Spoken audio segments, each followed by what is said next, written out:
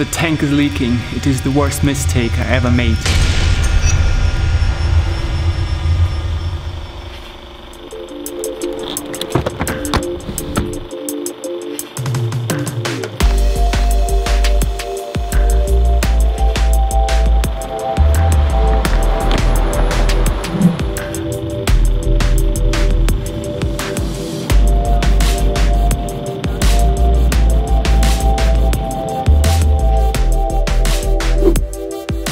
What's up guys, welcome to another aquascaping video. My name is Jurijs and I'm in beautiful Riga, Latvia. This is the city where I'm born, and in here, in this city, I'm gonna scape this private customer's aquarium, which you already know by the title, or in case you follow me on Instagram, it is about the 2 meters 40 wall mounted aquarium, which is absolutely insane. All the technique will be hidden and I can't wait to show you the details. So let's go to the customer's place.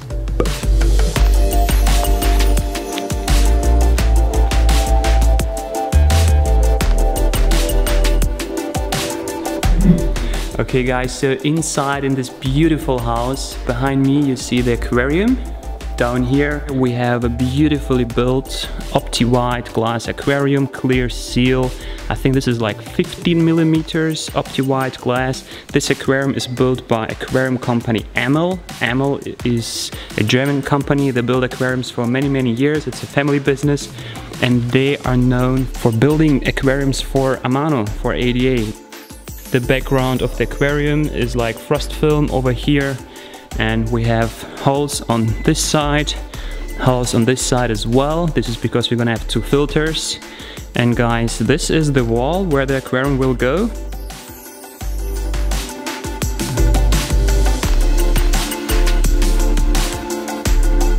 Surprise, surprise, it's up here, the position, and I will show you how we have mounted the, this kind of shelf here. So this one is built into the wall, this one is built into the wall, this one and the other one. We have 3 channels that kind of go into the wall, and in the cabinet over there they come out. So this one will be for the filter connection, and this one will be of course closed, there will be a lid. Coming next, we're gonna attach the filter to the aquarium through the drilled holes up here, take the tubing down to the cabinet, attach the filter and stuff, and when all the hardware is finished, we will do the hardscape inside. Okay guys, so now we are attaching the filter kind of plumbings, I don't know how you call it. We have here everything already pre-drilled. So this goes to the bottom from underneath. It was like a rubber ring over here, you can see the rubber ring, so it seals it from the bottom, and also from the top we have this, the rubber ring should be inside the aquarium, and this one is from underneath, pressing against it, and then it seals from the top. So this one goes from the bottom, like this, and this will be screwed from the top.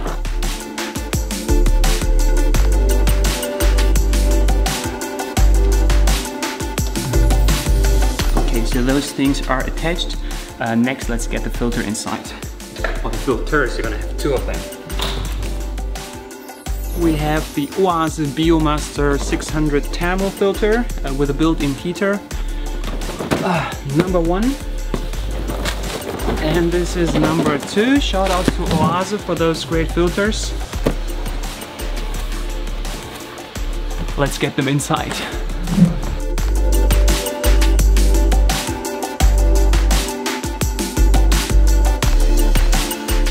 Okay, so now let's have a look inside of the filter. So this tube here is the pre-filter of the aquarium, and this is the built-in heater. And cool thing about this heater is it can be easily replaced just in case if it's broken or anything. And this pre-filter can also be removed, like just to the top without opening the entire filter. Okay, we go further. We have here some filter media. Just let's get everything out what is inside. Okay, lots of containers. So the one on the bottom we're gonna keep. Then we put 1 sponge on top, 2nd sponge on top. This sponge we're gonna remove because we need space for something special. And this special is gonna be the canister. For those of you who don't know, the canister is like an absorbent that is like a chemical filtration. It will absorb all the organic waste from the water. We are going to top the entire thing with some filter wool. Quantity of this should be fine. Around the purigan. So we force the water to flow through the purigan. Now this kind of final box goes inside here, and we have our special filter material secured, placed in here, and then we insert this on the top. Okay guys, next we have to attach the aquarium with the filters inside this cabinet, and well, there is this gap in between. How we do it? We have holes I showed you before. From here they go inside the cabinet, so we're gonna pull the tubes through those holes.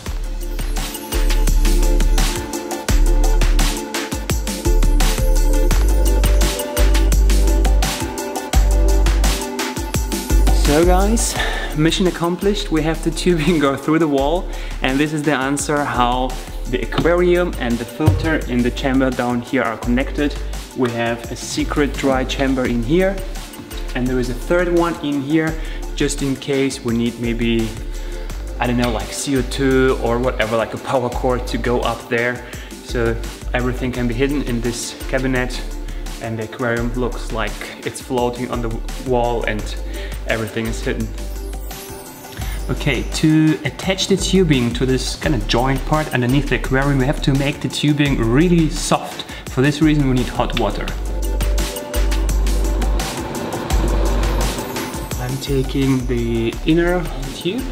This goes inside hot boiling water for 1, 2, 3, 4, 5, 6, 7, 8, 9, 10 seconds.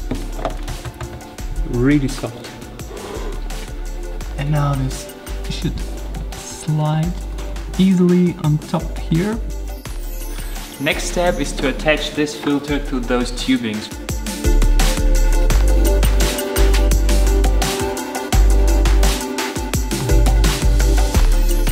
The job with the filter is done.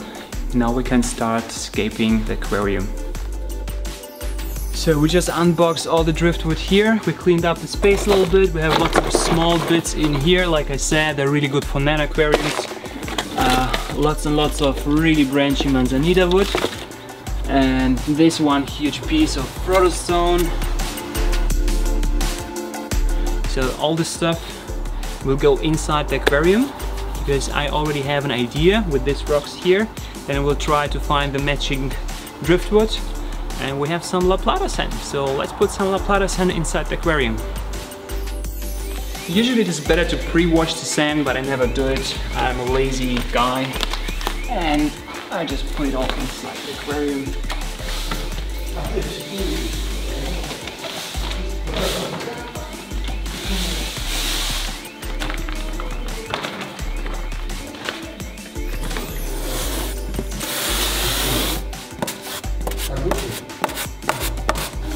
Okay, so this is a pro tool actually for, you know, just to level out the sand or the soil. Like the first step, I like to use a big ruler or just, you know, just a little piece of cardboard just to level out the sand, have like even level of 1 centimeter roundabout sand in here. Next step is to get all the hardscape inside, start playing with the rocks, and this is gonna be like, you know, a long process, so we're gonna kick in the time lapse and I will see you afterwards.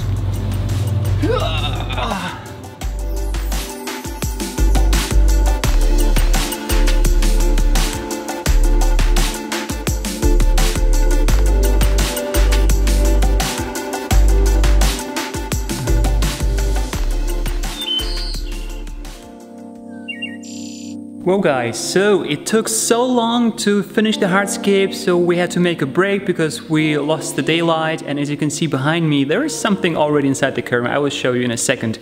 And basically we don't had enough daylight, so it was darker and darker, and because we don't have already the aquarium light here, so we had to stop. So we made a break. Today is day 2.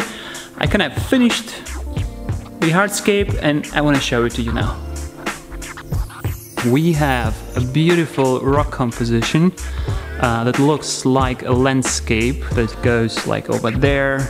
The main rock is over here and a small hill is there. So those are Frodo stones. That looks like a landscape, but it looked a little bit naked without any driftwood inside. So we played around, we had some different driftwood compositions, and we decided to go with this one. I call it fantasy style, basically like tree roots coming inside the aquarium from the left side and from the right side, framing the aquarium, creating a nice home for the fish.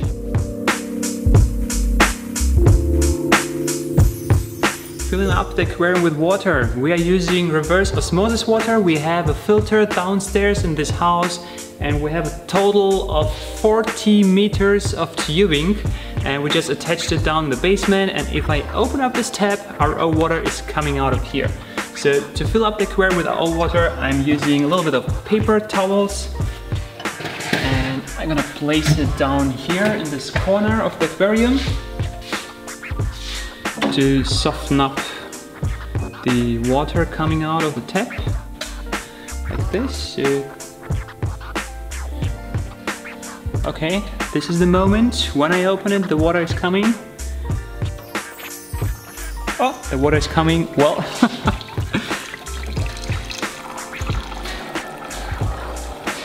so guys, 40 meters, they take some time for the water to get in here. And basically now, you know, you can go and have a drink or something and wait for the aquarium to fill up.